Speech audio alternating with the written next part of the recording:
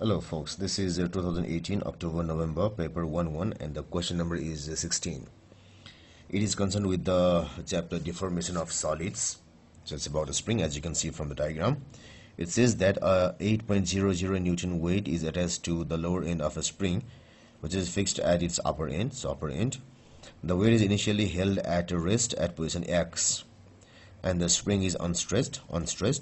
The weight is then released and falls to position Y, which is 4 centimeter below X, 4 centimeter. The weight oscillates and then eventually comes to rest at O, which is 2.00 centimeter below X. So below X. How much energy is lost from the system? We have to find.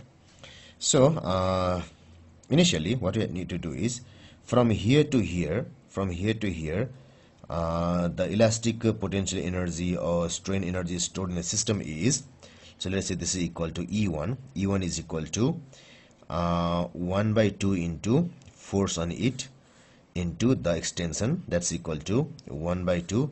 The force is 8.00 into the extension is 4.00 centimeter, which will be equal to, so if I change this into meter, it is 0.04 meters. So this equal to something.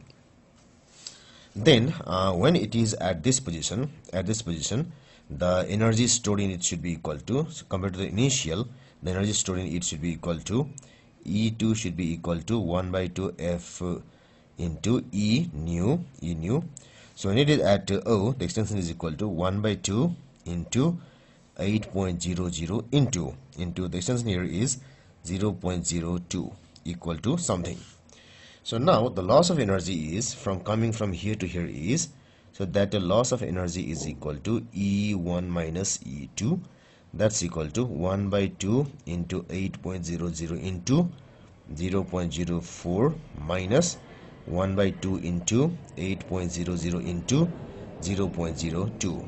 So if I take common, 1 by 2 into 8.00 into 0.04 minus 0.02 equal to, this is 4.00 into 0.02, that will be equal to 0.08 joules.